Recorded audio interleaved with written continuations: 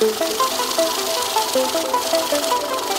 are listening to the CMQ Investing Podcast. My name is Chris Franco, and in this episode, you will learn some time-tested wisdom from both Charlie Munger and Warren Buffett, specifically 5 mistakes to avoid making as an investor. And what's unique about these mistakes is I uncovered them from the dark ages of Berkshire Hathaway, that is, in the years before the annual meeting was video recorded and transcribed. And it was made possible because of a book called University of Berkshire Hathaway, which, by the way, was a great read and I highly recommend it. Now, before we get to the mistakes, I just have one friendly reminder. If you have yet to follow the podcast on Spotify or Apple Podcasts, please take a second to do that now. That way you will get all the latest episodes as soon as they are released, and you can use the information before anyone who, well, doesn't follow the podcast. The first mistake we want to avoid as investors is false precision.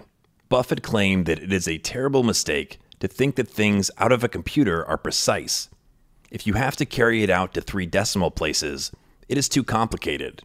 Munger added that the worst mistakes are made from the nicest graphs, and what is really needed is enlightened common sense.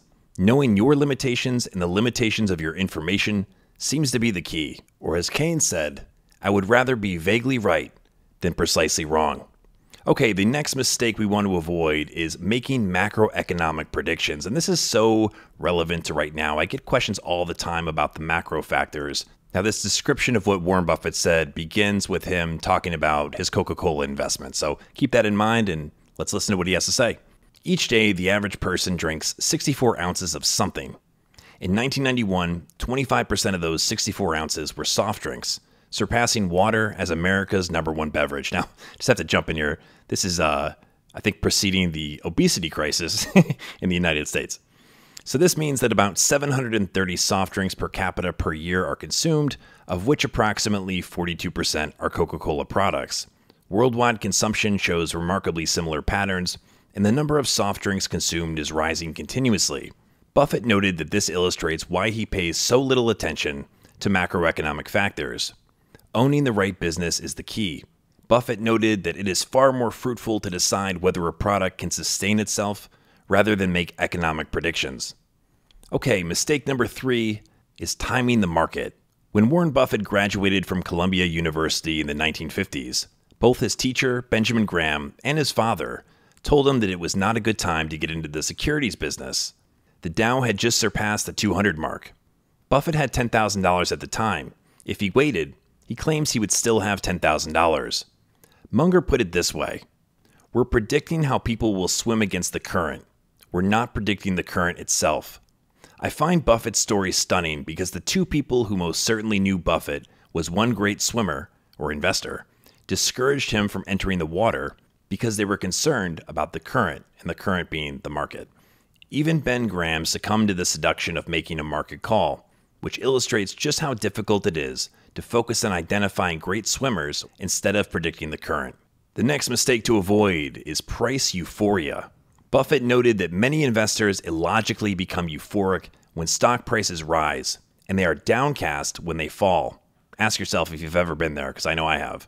This makes no more sense than if you bought some hamburger one day, returned the next day to buy more but at a higher price, and then felt euphoric because you had bought some cheaper the day before.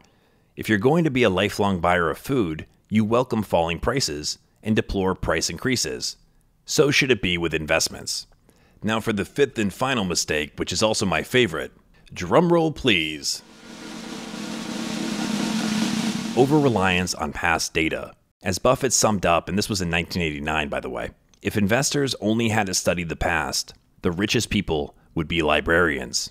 In 1993, Munger noted that many analysts look at huge bodies of past data looking for clues, which results in enormous misspent effort.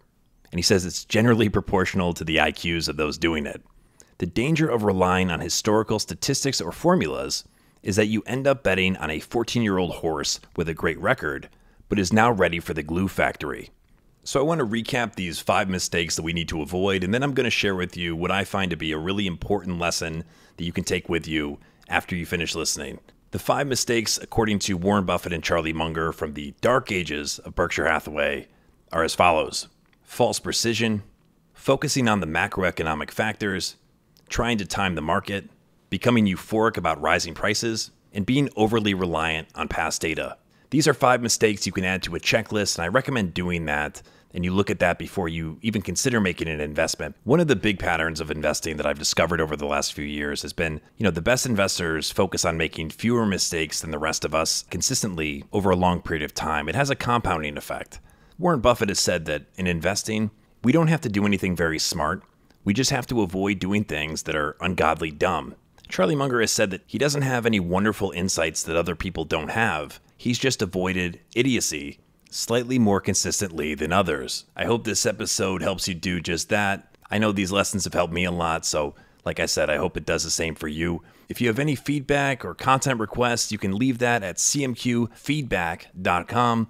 My name is Chris Franco. This is CMQ Investing. Thank you for listening. Thank you for following, and we'll talk soon.